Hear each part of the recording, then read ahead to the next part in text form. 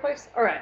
So last week, what we covered was building our part of speech tagger, and we did the default tagger, which tags everything as a noun. We could also tag everything as a verb, but since nouns make up the majority of language, it makes sense to default to noun. Okay.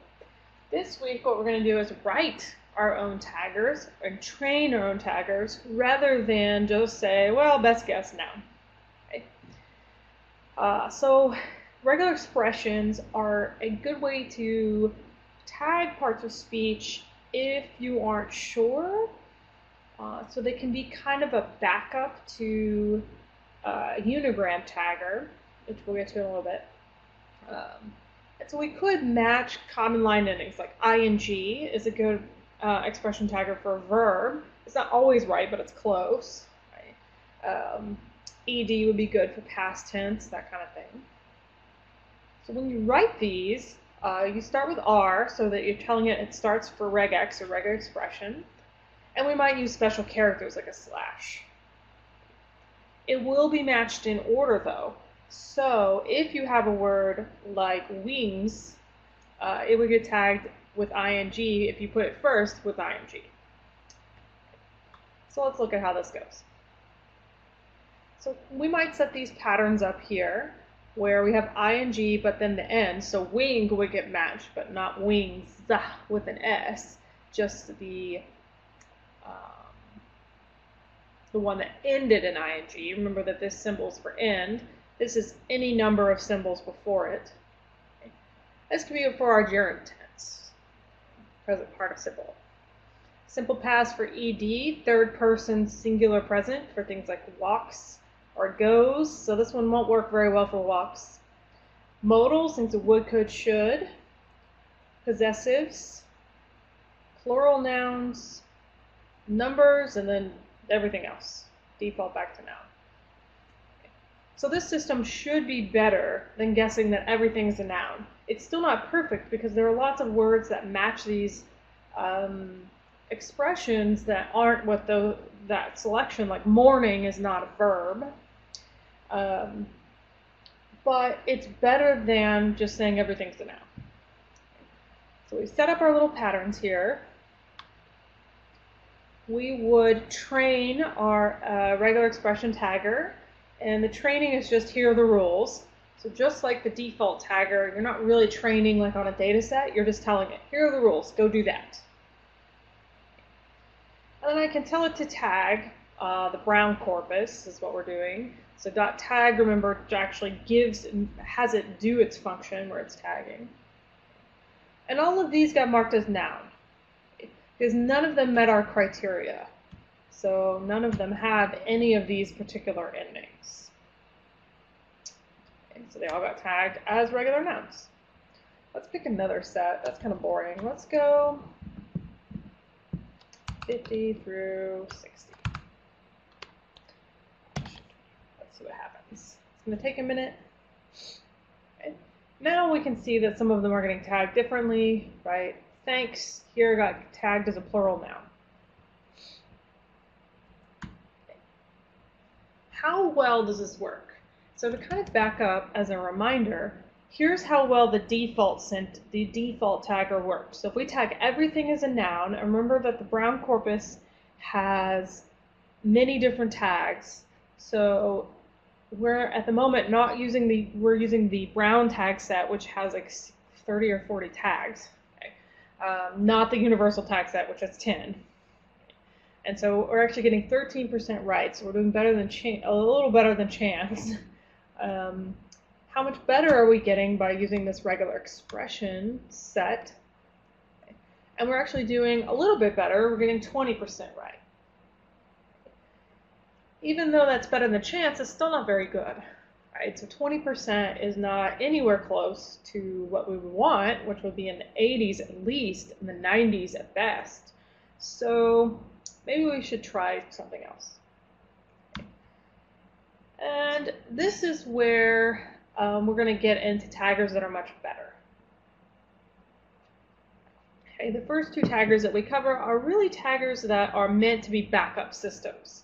So default tagger or regular expression tagger is if all else fails, use this. So the lookup tagger is sort of like a dictionary lookup.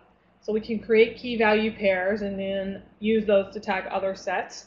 This is common in my field because we aren't really working in sentence structure, so we just pick the most common type of speech for a particular word because we're looking at words in isolation. So we might do this, and one way we can do this is let's create a frequency distribution, and I just picked the news category to have it. I should actually do this across all categories, but what I've done is create a frequency distribution of all the words. Okay. I've pulled out the most common 100 words just to make this run faster, and let's see what those are.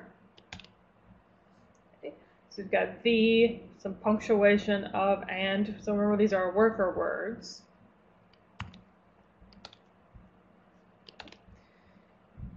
Now we'll create a conditional frequency distribution of words by their part of speech. We did this before, just thinking about like how often do nouns occur. So this was really part of chapter 3 as well. So we've got the conditional frequency distribution of words by part of speech. And I'm going to plug in and make myself a dictionary. So here's our dictionary of the words by the most frequent part of speech. Okay, so to do that, what I'm going to do is create a loop here. So this first piece here is the key. Okay. So what's happening? Sorry, I'm trying to like keep the loop together. So we're looping over the words and their part of speech in our most frequent words.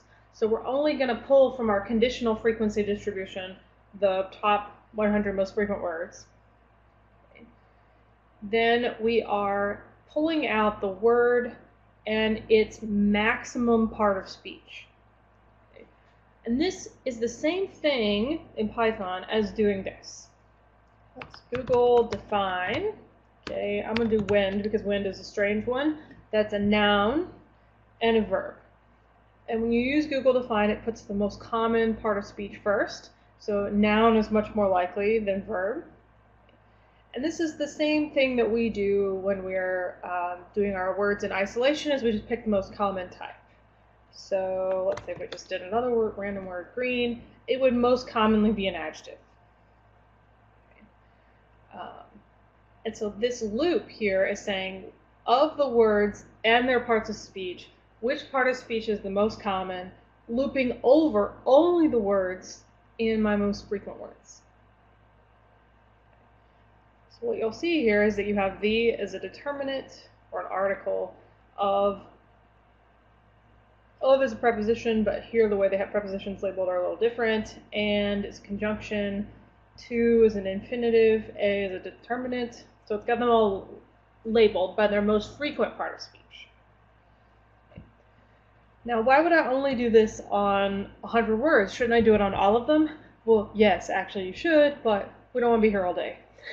So we picked the 100 most common words to make this run in a reasonable amount of time for class. So that's pretty cool. It creates a dictionary of the most common part of speech for our most common words. How much better are we doing? Okay. So what we do is we use the unigram tagger, which we're going to use again in a minute, where we say that the model is the most likely tag from the database, the dictionary we just created. And here's the cool thing, this back off. Okay. Back off means if you've never seen the word before, guess noun. Okay. And so this is our tagger we created last week, where we just say, well, if you don't know, it's a noun. Okay. So these are really nice because you can create complex models that's like, try this, then that. And so if I pick only the top most 100 words out of the Brown corpus, even words that are ambiguous that have many different parts of speech, I can go from 20% correct to almost 60% correct with that and like best guess is a noun. So knowing what their part of speech is from a previous data set is exponentially better than just guessing noun or trying to use some of these regular expression rules. So let's see if we can do even better than that.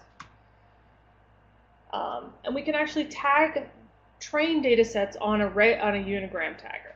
Okay? So in each of these, we're using evaluate to determine the accuracy. So this is just the actual tag to the guessed tag, and it's a proportion correct. Okay. And we have to do this on a known data set.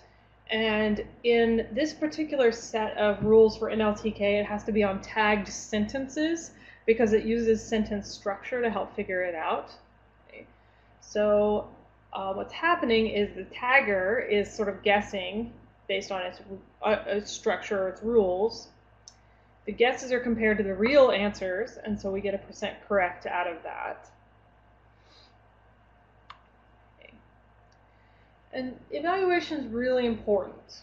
It tells me how well the function works, and it also tells me how the errors. So as we go, we're gonna learn more about evaluating and classifying, creating sentence structure, and so we'll always look at the errors that it makes. Okay. So we want to be able to evaluate any kind of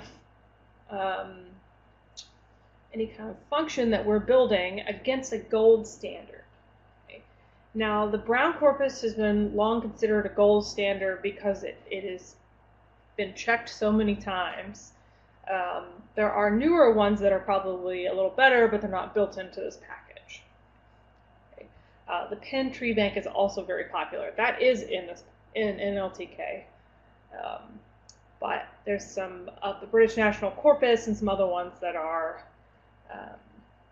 half auto-tagged, half human-tagged. That might get us even closer to 100% accuracy. Okay. So let's look at the unigram tagger just a little bit more. Okay, so we've talked about the default tagger, make everything a noun. We've talked about the regular expression tagger. Then we just made a dictionary-based tagger, basically. And with the unigram tagger, what we can do is actually tell it to train with the data we have. One moment, the cat is snuck in and eating a box. Okay, mister. You can say hello to everyone. Hello, I'm Evil Cat. Sit down. Nope, nope.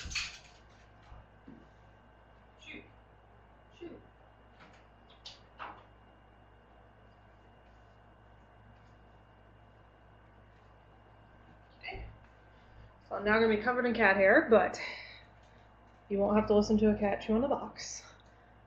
All right, so for unigram tagging, we can pick the most common part of speech. Okay.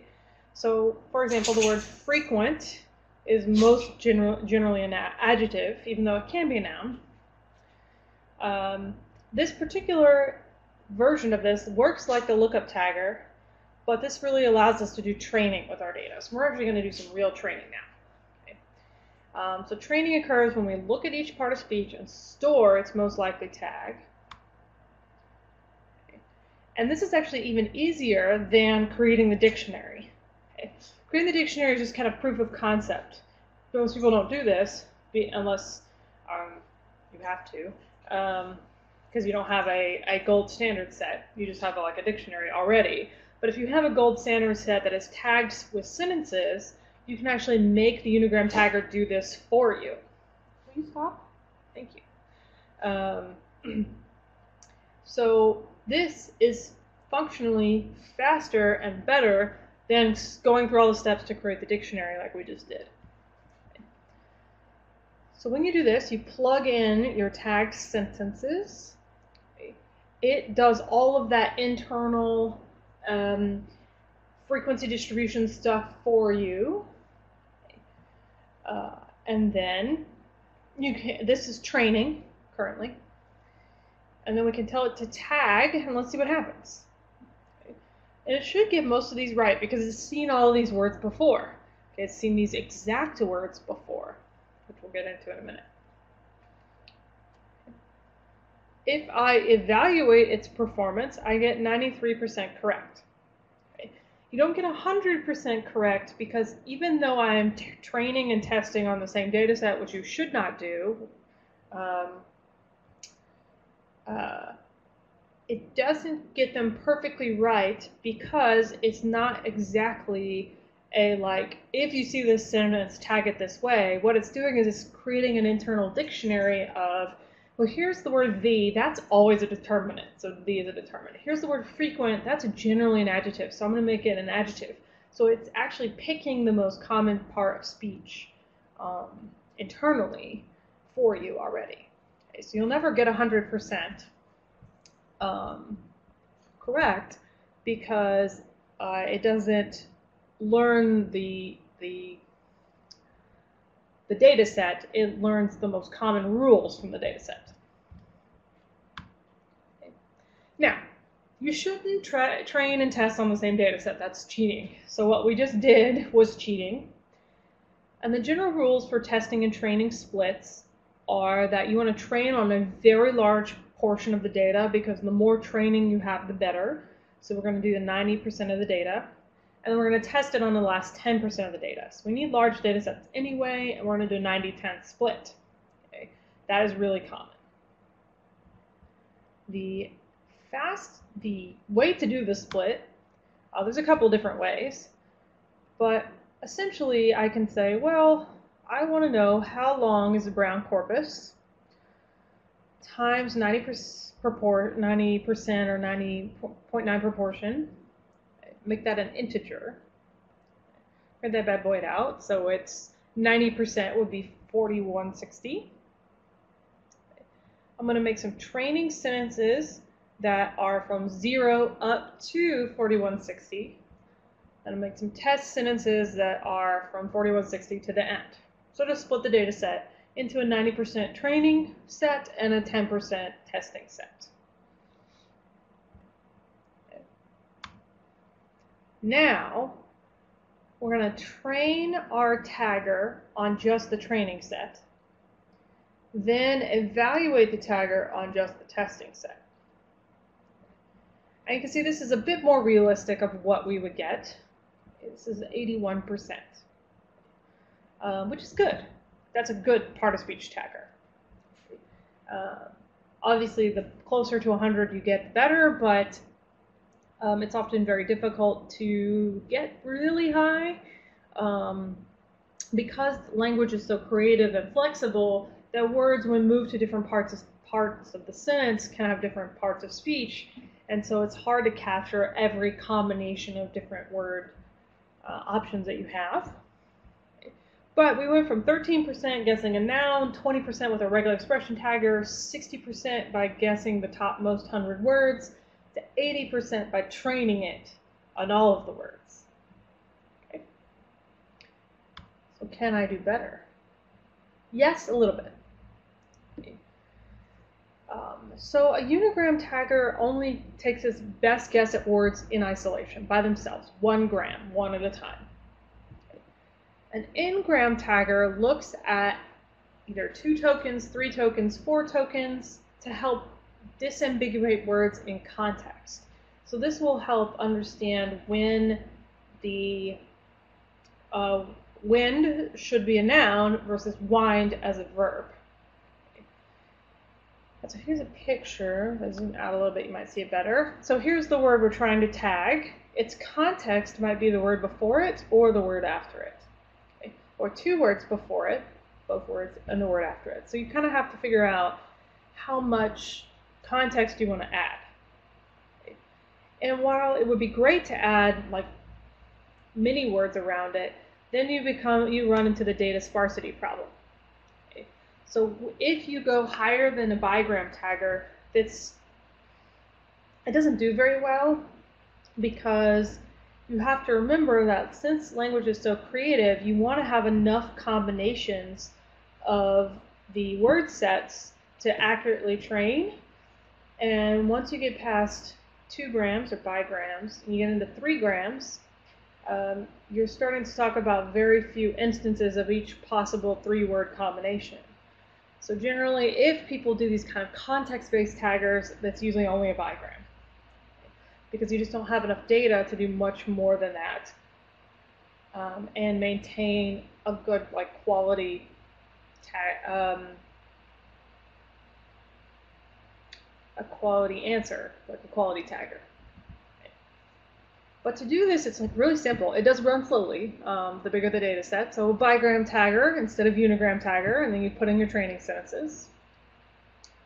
And then I just tagged some sentences to see what happened, so that you can see what happens. It gets a couple of these words right, and then it hits 13.5, which is a cardinal number, and it has never seen 13.5 before, and it just goes bleh and quits. So the none here means that the whole thing is broken down. So these bigram taggers and more context quickly lose speed. They quickly become problematic. So what we can do, if we evaluate, you can see that we dropped below our lowest level tag everything is a noun.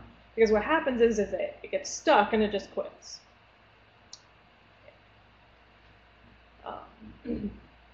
So what we can do actually to improve is add them all together. So the reason that this doesn't work is as we increase the in and n-gram, the context specificity is the fancy phrase for the specific word sets increases. And that means that the likelihood of seeing those specific combinations decreases, which is called the sparse data problem. So as the specificity increases, the algorithm does get better, but because it doesn't see those specific instances very often, it tends to fail because it just doesn't have enough data to deal with that kind of complexity. So what we do is we just throw them all in together. So we can say, okay, lowest level default is a noun, best guess. Next level is a unigram tagger, where we've trained it on our training sentences, and if it doesn't know, guess noun. Then might as well add the usefulness of a bigram tagger, but if you run into something you've never seen, go back to the unigram tagger, and then that defaults back up here. So if you've never seen a word at the unigram tagger, go back to noun. And so this kind of cascading system allows us to use the usefulness of context, but not have the problem of data sparsity, where if the context isn't there, skip it and try something else. And so we got to about 85%, which is not bad. Okay. So adding that bigram piece, we went from about 80% to about 85%. Better than just guessing, right? So if you want to save a trainer, so if you're going to do this for your final project, or you have a very large data set you're working with, there's a whole section in the book on how to save trainers and output them so that you don't have to run them over and over again. So the larger the training data set, the longer this will take to run. And if you're working with a very big data set, you obviously don't want to run it over and over again or you'll fry your computer. So what you can do is save it for later. Okay. Nothing we're going to do for class is that large. That should take a long time to run. Now it might be run a little slow, but it's not. We're not talking about taking days to run like some of these do. All right, so that is chapter 5.